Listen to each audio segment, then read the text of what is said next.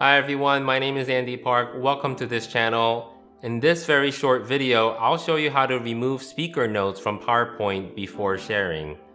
So these past 2 weeks, I've had to organize and administer a bunch of virtual presentations for different departments.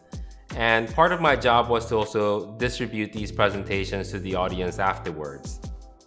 Now there are two things that I always do before distributing PowerPoint presentations. The first is to compress and reduce the file size so that they can be shared more easily. And I did make a video about this if you want to check it out. And the other is to remove the speaker notes. With more people having to deliver their presentations virtually now, many people are scripting their presentations and using the notes section under the presentation slides to enter their speaking notes. While this is super helpful in delivering the presentations, this is not something that you generally want to share with the audience. So one way that you can remove speaker notes is to go slide by slide and simply deleting them. But this is tedious and can take some time.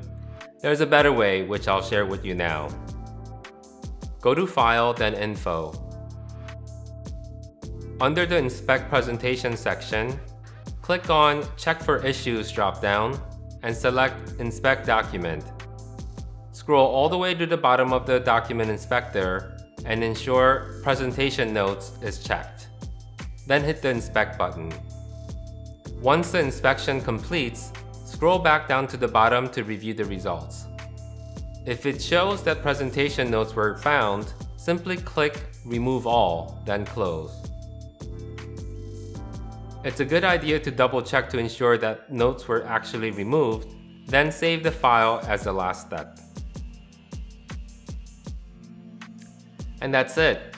Again, I think it's just more professional to clean up all the behind the curtain stuff before sharing your presentation with the wider audience. If you found this video helpful, like this video and consider subscribing to this channel. Thanks, and bye for now.